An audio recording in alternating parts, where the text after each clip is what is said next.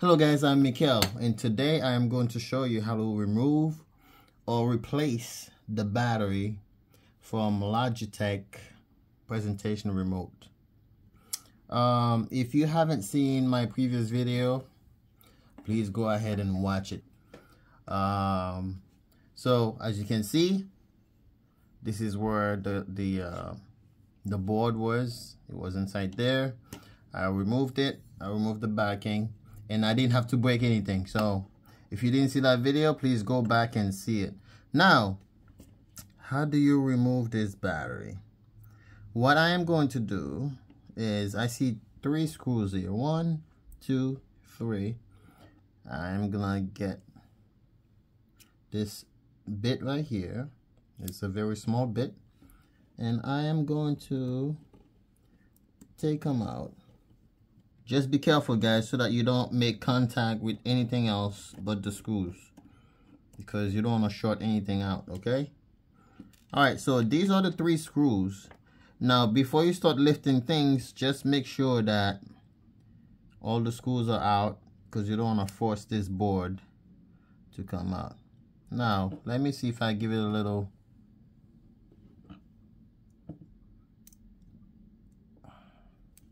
Just be careful, guys, because this thing looks like it's very delicate. Oh, so I'm guessing this is the piece that makes it vibrate right here. So just be careful with this little piece right here. Okay, so now that this is out, I'm going to flip it. Boom. So now the battery is exposed. I am just going to put my finger right here. I see one over here, one over there. And I'm going to use my finger, the 2 fingers, my 2 thumbs, and just pry the battery out. Okay, so I take the conductor out. All right. So now, what's holding this battery? I do not know. It's probably like some type of adhesive. Let me take a flathead. Now, we're going to pry this up. There we go. Boom. Boom. That's out.